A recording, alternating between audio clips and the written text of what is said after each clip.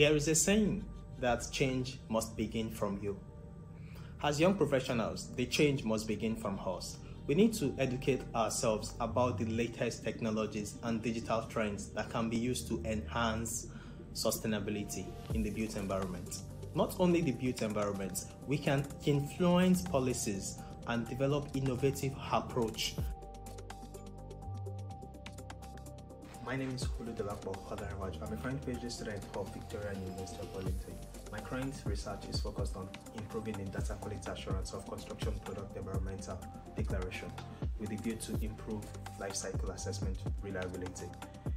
Within the last few years, I have contributed to sustainability in terms of research and developing practical solutions. One of the solutions that I've developed is a kind of system that sends in data of ready-mixed concrete on-site delivery from site to the manufacturer so that they can keep track of the information about the delivery process and how the delivery process affects the environment.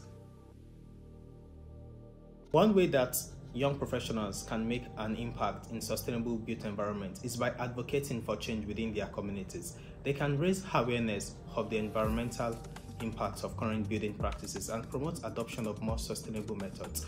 This might involve organizing educational events, partnering with local government officials and community leaders by using social media to spread the word.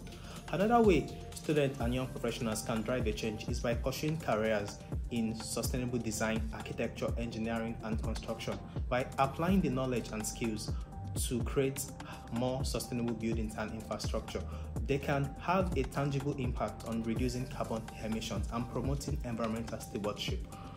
In addition, they can work with local governments and organizations to implement policies that incentivize sustainable building practices.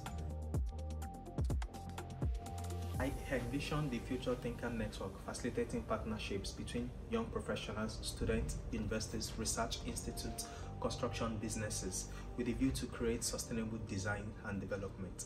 By working together, we can create a more sustainable future for ourselves and for the future generation.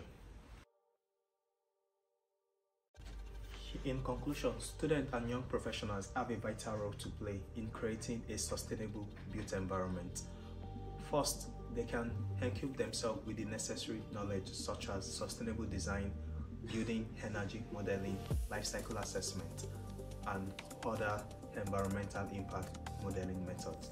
And also to pursue a degree in sustainable design, architecture, construction management with a view to enhance the performance of construction projects and reduce carbon emissions. Also, students and young professionals can engage with their communities and educate them by creating more awareness about improved sustainable practices. By taking action now, we can create a more sustainable future and mitigate the adverse effects of climate change in Ataora. Thank you.